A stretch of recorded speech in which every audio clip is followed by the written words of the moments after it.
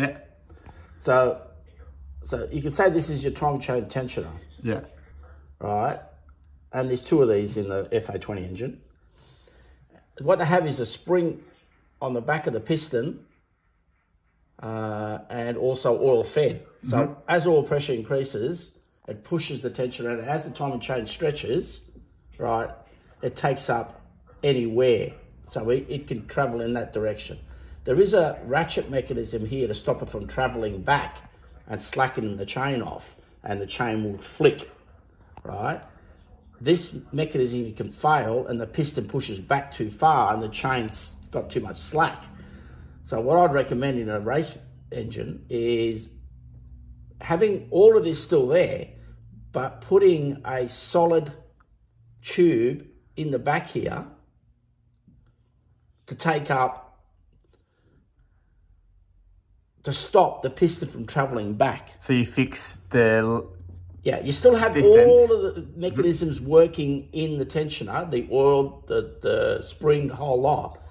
But you can't rely on the ratchet mechanism here to stop the piston from pushing back. What you do is put a solid tube. Oh, a stopper or something, do you? A stopper on the back. So the spring still is preloading it. Still go that pushing way. Out. Yep. But it can't go back too far. Yes. You still want it to go back a little bit for change, expansion and contraction and all that sort of stuff. Under heat cycles. Under heat cycles. You don't want to be pushing it too hard and overstretching the chain. Yes. Because it'll damage the chain. Yeah. But what you want is limit the amount of travel that piston can go back.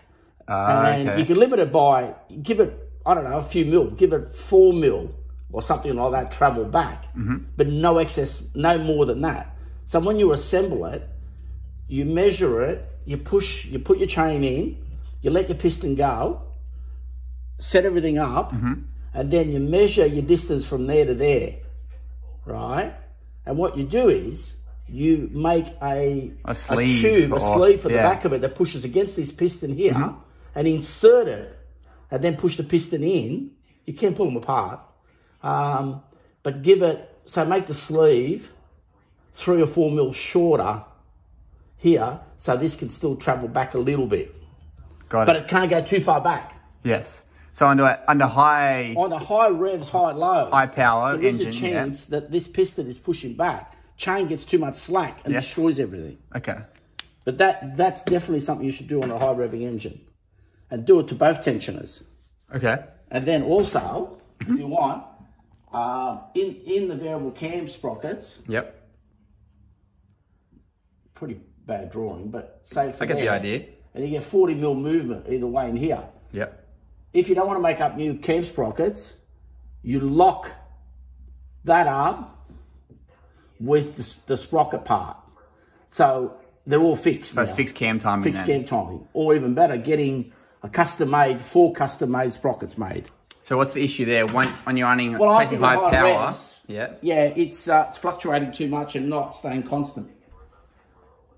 As in, so your timing's coming out. You're getting the wrong timing, are you? Yes.